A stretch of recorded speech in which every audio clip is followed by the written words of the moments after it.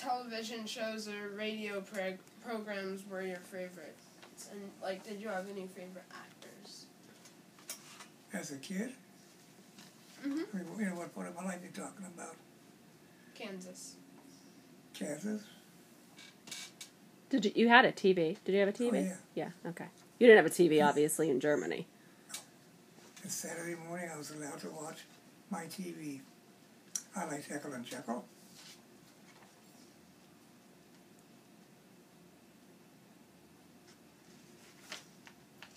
Never heard of Heckle and Jekyll. The Two Magpies. The old Superman cartoon. Superman? Yep. It was Okay. really great.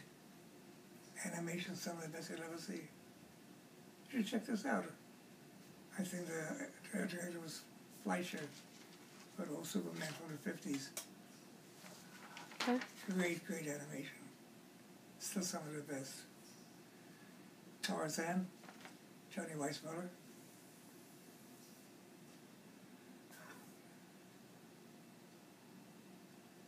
Tarzan. You could just put Tarzan. Okay. You don't have to put... T-A-R-Z-A-N. You know what Tarzan is, don't you? Yeah. You better know. Of course I know who Tarzan is. I'm just glad if you don't.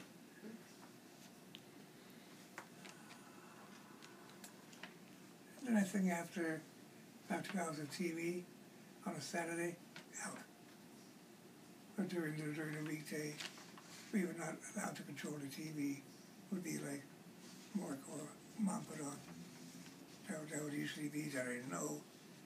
Family nights would be NBC, The Wonderful World of Disney. That's what Oma would put on? That's what Kay would put on. And we went to the drive-in movies about every week. Did you? Yep. Oma never drove, though, right? No. Oma never got her driver's The license. drive-in movies, that's where I got to see, like, you know, stuff that I shouldn't see. And that was with you and Oma and Mark? Yep. Would Rudolph go?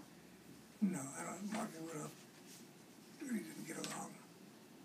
I didn't know that at the time, but, you know, thinking back, I kind of could sense it. You know, but it was a high school kid, I mean, you know, torn. He had it rough as a kid.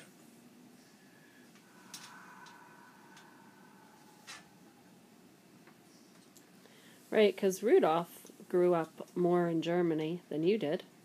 Well, his age, and then, well, I got to get this.